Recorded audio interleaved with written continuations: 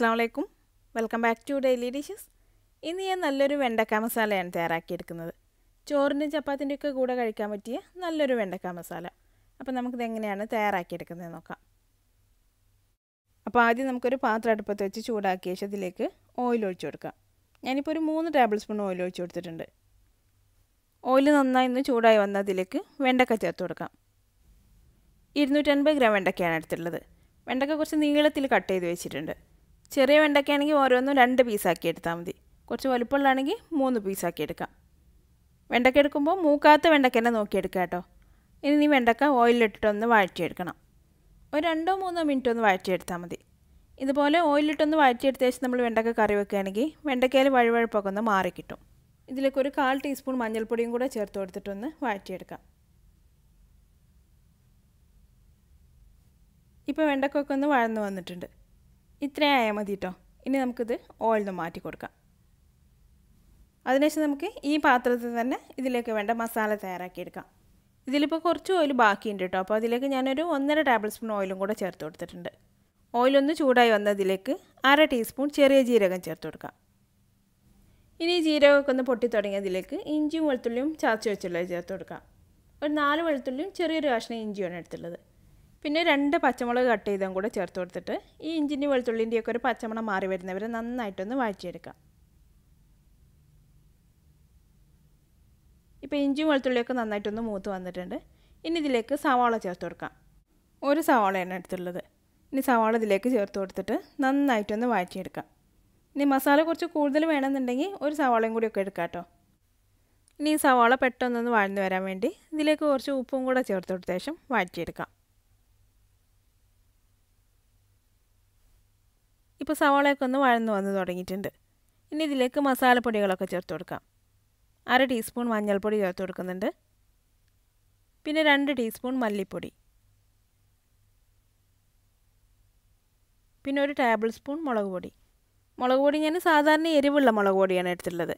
അപ്പോൾ മുളക് പൊടിയൊക്കെ നമ്മൾ എരിവിന് ആവശ്യമുള്ളത് ചേർത്ത് കൊടുക്കാം. എന്നിട്ട് ഈ മസാലയുടെ ഒക്കെ ഒരു പച്ചമണം മാറി വരുന്നവരെ ഒന്നും കൂടെ വഴറ്റിയെടുക്കാം. ഇപ്പോൾ മസാലപ്പൊടികളൊക്കെ നന്നായിട്ട് മൂത്ത് അതിൻ്റെ മണമൊക്കെ ഒന്ന് മാറി വന്നിട്ടുണ്ട്. ഇനി ഇതിലേക്ക് തക്കാളി ചേർത്ത് കൊടുക്കാം.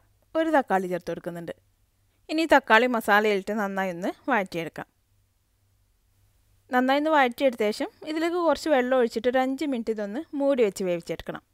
അപ്പോൾ ഞാൻ ഇതിലേക്ക് ഒരു 1/4 കപ്പ് വെള്ളം ചേർത്ത് കൊടുക്കുന്നുണ്ട്. ഇനി ഇത് നന്നായിട്ടൊന്ന് മിക്സ് ചെയ്തെടുത്ത ശേഷം ഒരു 5 മിനിറ്റ് ഇതൊന്ന് മൂടി വെച്ച് കൊടുക്കാം.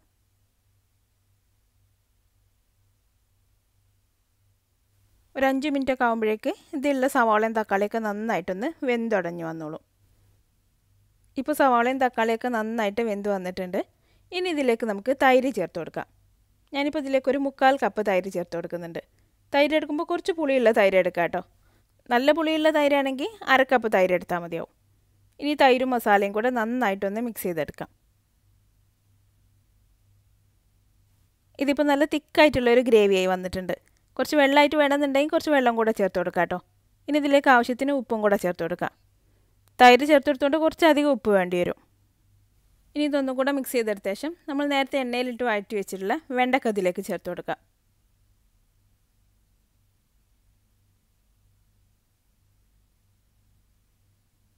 ഇനി വെണ്ടക്ക മസാലയിലിട്ടിട്ട് നന്നായിട്ടൊന്ന് വഴറ്റിയെടുക്കാം. എന്നിട്ട് ഒരു 2 മിനിറ്റും കൂടെ നമുക്കിതൊന്ന് മൂടി വെച്ച് കൊടുക്കണം.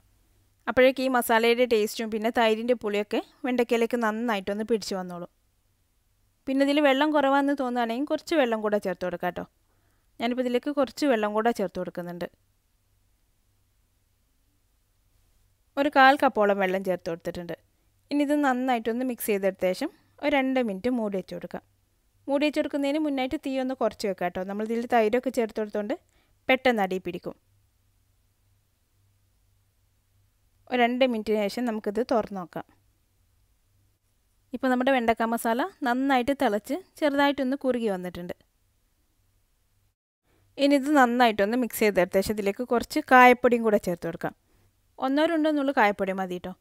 പിന്നെ വേണമെങ്കിൽ നമുക്ക് കുറച്ച് മല്ലിയിലയും കൂടെ ചേർത്ത് കൊടുക്കാം. ഞാനിതിന് സെർവ് ചെയ്യുന്നതിൻ്റെ മുന്നായിട്ടാണ് മല്ലിയില ചേർക്കുന്നത്. പിന്നെ നമ്മളിതിൽ തൈരൊക്കെ ചേർത്ത് കൊടുത്തുകൊണ്ട് കുറച്ചൊന്ന് ഇരിക്കുമ്പോഴേക്കന്നെ ഇത് കുറച്ചും കൂടെ തിക്കായിട്ട് വരും. അപ്പോൾ വേണമെങ്കിൽ കുറച്ച് വെള്ളം കൂടെ ചേർത്ത് കൊടുക്കാം. ഇനി നമുക്ക് തീ ഓഫ് ചെയ്ത ശേഷം ഇത് കുറച്ച് സമയം ഒന്ന് മൂടി വെച്ച് കൊടുക്കാം. അപ്പോഴേക്കും ഇത് നല്ല പാകമായിട്ട് വരും. ഞാനിത് കുറച്ച് സമയം ഒന്ന് മൂടി വെച്ചെടുത്ത ശേഷം വേറൊരു പാത്രത്തിലേക്ക് മാറ്റിയിട്ടുണ്ട്. ഇനി ഇതിൽ കുറച്ച് മല്ലിയിലയും കൂടെ ചേർത്ത് കൊടുത്തിട്ട് സെർവ് ചെയ്യാം.